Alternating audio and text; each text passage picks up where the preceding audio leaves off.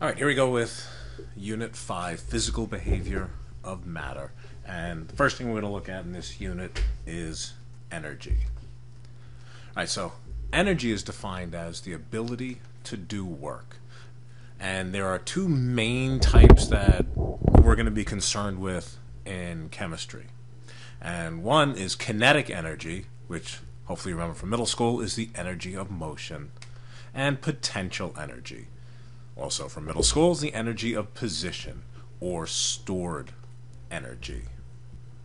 All right, now chemical energy, or when we deal with chemistry, right? Chemical energy is potential energy and it's stored in chemical bonds. And if you remember BARF, BARF, when you break a bond, you absorb energy.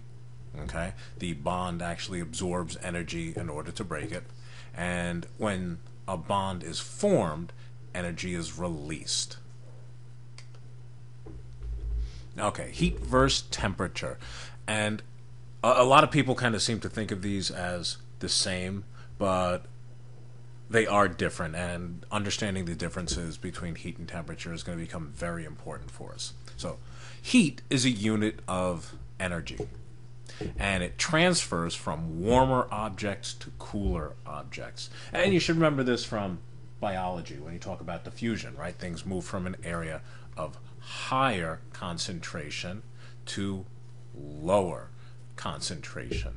Well, heat energy does the same thing. It goes from high concentration, warmer objects, to low concentration, cooler objects. And the more mass an object has, the more heat the object can hold. The units of measurement for heat are joules or kilojoules.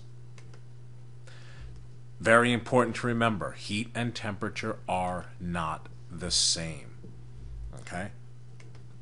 Temperature is the average kinetic energy of a substance. And you're going to see a lot of questions where it talks about substances having the same or different average kinetic energy.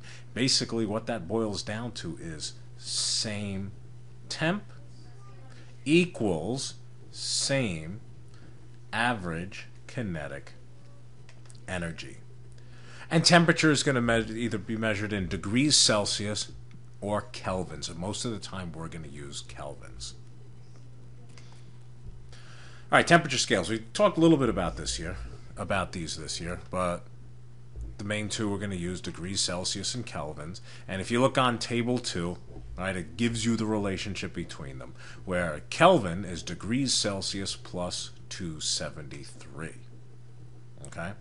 And 0 degrees Celsius is equal to 273 kelvins. 100 degrees Celsius is equal to 373 kelvins. And a change of 1 degree Celsius is the same as a change of 1 Kelvin.